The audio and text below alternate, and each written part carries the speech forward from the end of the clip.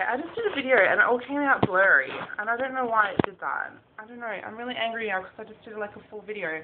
Okay, quick. Before someone comes back to work. It's the 11th of July 2011 today. I think I'm 46 weeks post-op Lapband. I had a 1 kilo loss over the last week since I last saw you guys, which is a 2.2 pound loss. I went down south for the weekend and I had a terrible binging weekend, which was awful. So I'm doing liquids today just to try and bring myself back into it. I spent a lot of time just sitting around watching movies and eating nuts and other crap.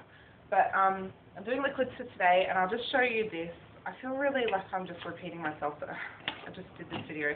Anyway, it's one of these things that has a little bouncy ball in it. I think Kenzie had one, and she said it was good, so I thought I'd buy one and try it, and they work really well. If you're on the run and you want to be able to have a protein shake, they're really super handy. I have my OptiSlim in there ready to go for lunch today. What else do I want to say?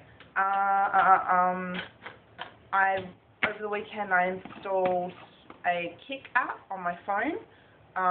It's KIK. My name is LizLovesHerLapband. Liz is all in capitals and Lapband is all in capitals. I don't know why, but the lowercase just wasn't available. Someone has already taken my name. I don't know. But yeah, if you want to add me on there to chat in real time, that would be cool. I'm also kind of on the lookout for an accountability partner who preferably lives in Australia, because over the weekend I added Becca and Mackenzie to KIK, and we were chatting, and it's like, you know, a 12-hour delay or something, so if it's nighttime there, it's morning here, and it's kind of really hard to be accountable with someone who's like a day behind. So yeah, if anyone's watching this who lives in Australia, preferably, or at least on the same time zone as me, and you're looking for an accountability partner, hit me up, send me a message, because I'd love to hear from you. And yeah, and KIK works really well. You can like send messages and photos, and it's really fast, and I had no problems with it. So yeah, it's a good app. It reminds me of Skype, except I don't think you can really send photos that well in Skype.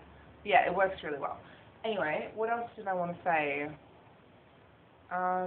Yeah, that's about it, I think. I have to do a tagged video for Candace, so I'll probably be back today, hopefully, to get that done. And hopefully this one will be in focus and you can actually see me. But anyway, I won't do a body shot because it's not so great on the phone. But yeah, everything's good otherwise. Just chugging along. I can't check, I think I've got like 46, 45 days until my 1 year post-op. So I'm really pushing to get the last 2 kilos or 4.4 pounds down before then. So anyway, I hope you guys are all doing great, and I will talk to you later. Bye!